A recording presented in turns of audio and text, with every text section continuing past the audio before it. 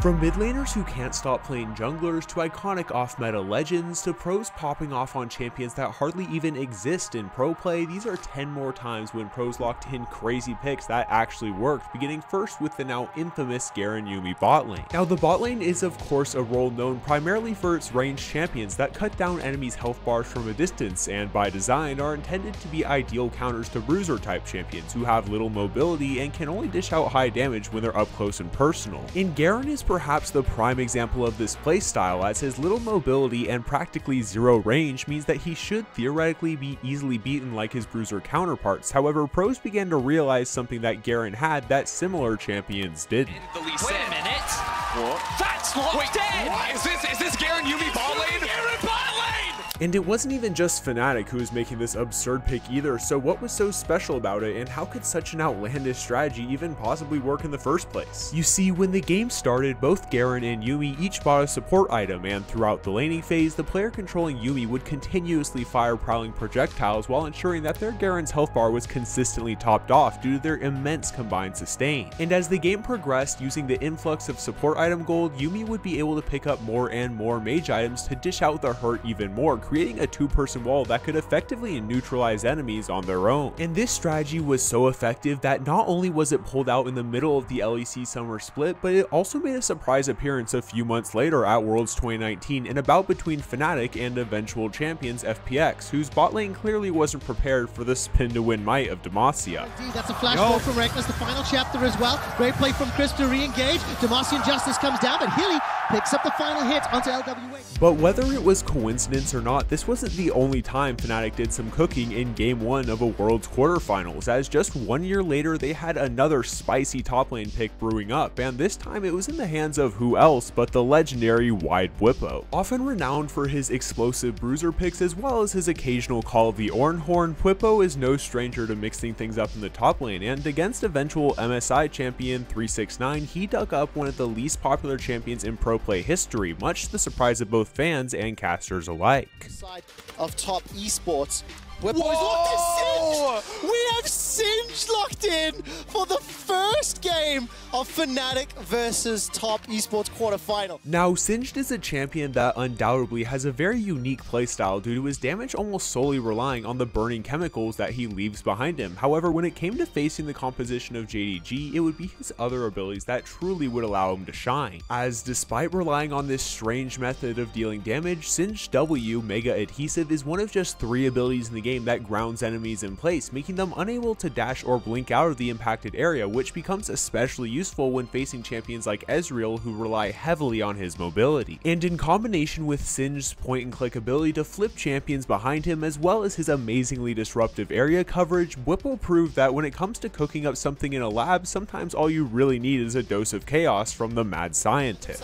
369 lost embrace, holding him in place. Caster's gonna get trapped backwards, flying into the poison trail from Bwipo as Caster's sent to the fountain. But of course, we can't talk about Fnatic's off-meta picks without mentioning the likeness of Caps, who is the first of 3 players on this list to have brought out their inner jungler in the mid lane of all places. And as for the then heralded baby Faker, this inner beast was unleashed in the form of Locky and Kayn, a traditionally jungle exclusive champion that also happens to hold the immensely strong roaming capabilities of a mid lane assassin like Talon, something that Caps made sure to take full advantage of throughout the game. As by consistently leaving lane to collect orbs on top of already being hard to catch when he was actually in lane, Caps was able to stack up his damage even higher by opting to build high damage lethality items whose impact was only furthered more by its strength in combination with Kayn's blue shadow assassin form. And in part due to a couple of oversteps from then Misfits ADC Hans Sama, Caps managed to take these early advantages and snowball them to the point of near unstoppability, creating one of League's wildest casting lines in the process. Yeah, this is not a fun game if you're not here. We're about to find out again. Oh, it's half his health bar. Just like that, the Umbral Trespass is on, but Maxlor is here. The babysitter can't keep the baby alive. God damn it, Caps is getting another kill, but he might give his life for it as the rest of Misfits have reacted. No, he's gonna flash. He's gonna shadow step,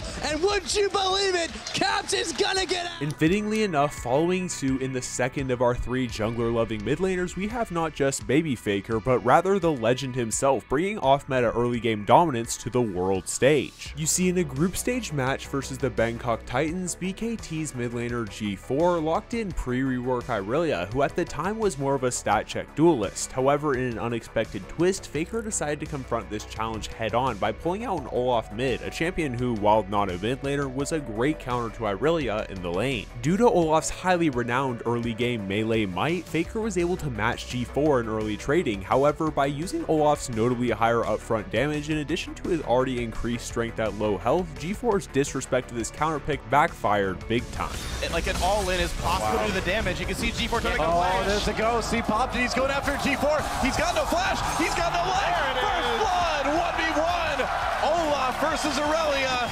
That's a sentence that was actually said in the World Championships. And things only escalated further out of control from there, as not only did Faker dominate the laning phase with this pick, but he continued to rack up more and more kills throughout the course of the game, and landing the final blow across various skirmishes and taking over fights to the point that he finished the game with a remarkable 8-2-8 scoreline, which probably shouldn't be too surprising since T1 was pretty alright that year after all. But while locking in an off-meta counter pick to run through a notably weaker team is fun and all, what about locking in a champion for the first time in a major region's history whilst down 2-0 in a best of 5 promotion series? You see, in a 2015 EU LCS promotion series between teams Millennium and Unicorns of Love, things were beginning to look more and more like Millennium was going to just clean sweep their opponents, as they managed to pick up a 2-0 lead over the Unicorns headed into a potentially series-ending Game 3. That is, until the teams reached the final pick of the draft, in which Unicorns of Love top laner Vizicsacsi brought out one of the most forgotten champions in the game from seemingly nowhere as a hidden ace up his sleeve. Yes, he's gonna run probably Ghost Flash Whoa, here. what? Okay.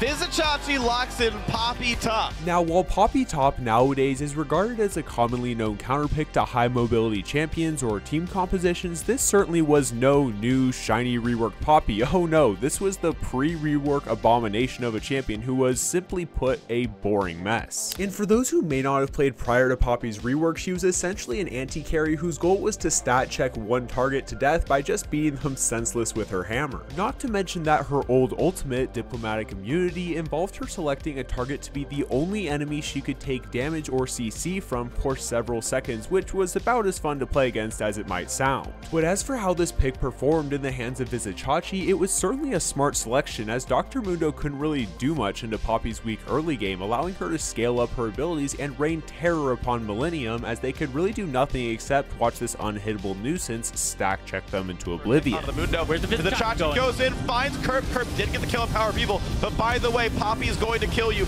but they might trade back on the AD carry. Vardox, no, he stays alive. Creation Vizicsacsi again in the mix, and down he goes. Wow, the Poppy damage is massive. And on the topic of champions that were definitely in need of a rework, let's turn back time to what is easily the oldest off-meta pick on this list, which involved using a strategy that nowadays is basically non-existent, even outside of the professional environment. During the finals of Intel Extreme Masters 2012, fans were treated to a series between Dignitas and Moscow 5 that kicked off with quite an interesting Game 1 due to the strength of M5 Genja's last pick Urgot. After picking up blue buff shortly after the game started, Genja then recalled to buy 4 potions and teleported into the bot lane, and due to the immense amount of mana now at his disposal, he was able to comfortably 1v2 the bot lane of Dignitas while the rest of his team used their number advantages to take leads elsewhere. And not only was this 1v2 effective for the sake of Moscow 5 taking over the jungle, but Genja was actually winning in the bot lane, leading to playmaking that began to take the team's lead and truly spiral it out of control. On the levels, oh, you can see Genja's caught on towards Locust. He will get the lock on. Garmi Kuchipa is going to try and help out. He will lose. Oh, and he's had to heal up as well. I don't think it's going to be enough. He uses the ulti, and that's going to be surely Locust going down. Will get stunned up. The exhaust went down, but Moscow 5 are dominating. However, this Urgot pick wasn't the only champion in which Genja was able to make a name for himself, as during that same year he would bring an additional, more widely known curveball to the table in AD Kennen, a champion he would only play a couple of times himself, but would eventually truly hit the league scene a couple of years later through a certain ADC player you may have heard of before. Is that an AD Cannon?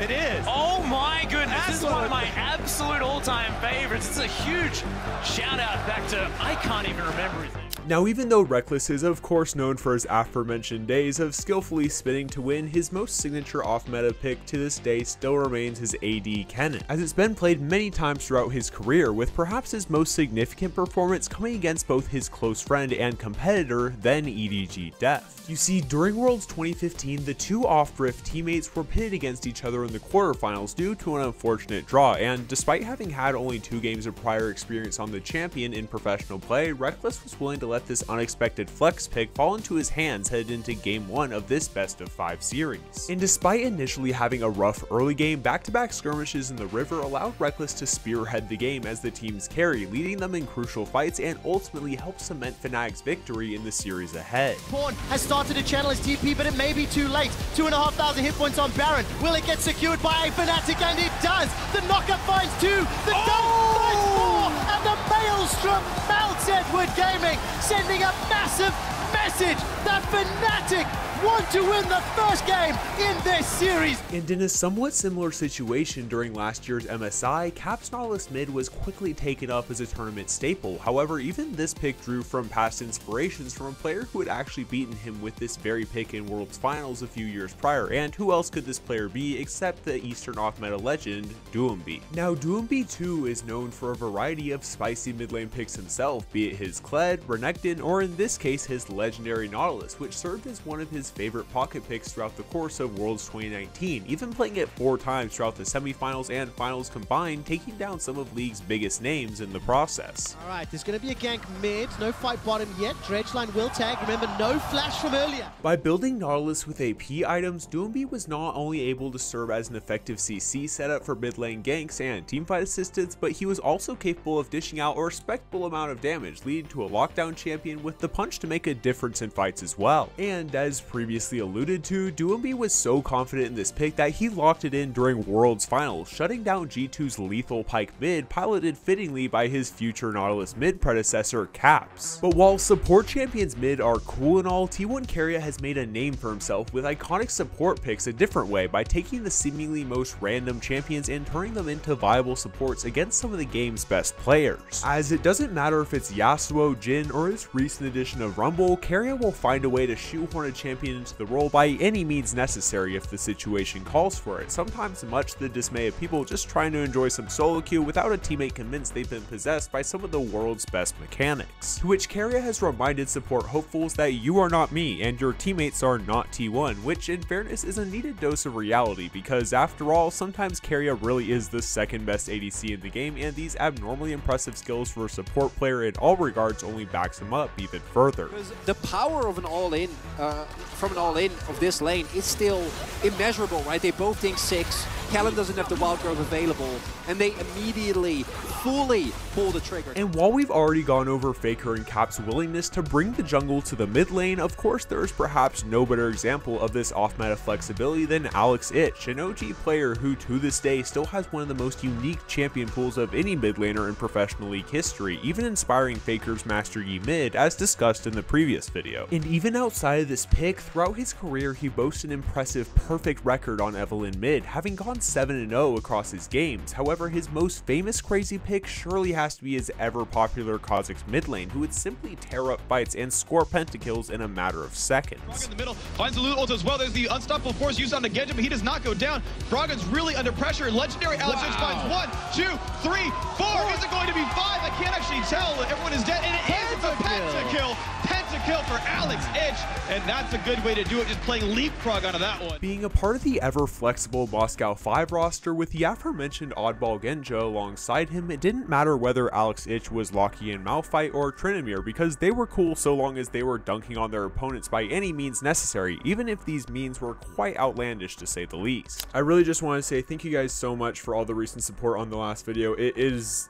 kind of crazy how well that video did, so hope you enjoyed the sequel as well. And if you haven't already, feel free to check me out on all my socials, which are linked down below. But yeah, with that all being said, hope you guys have a great rest of your day or night.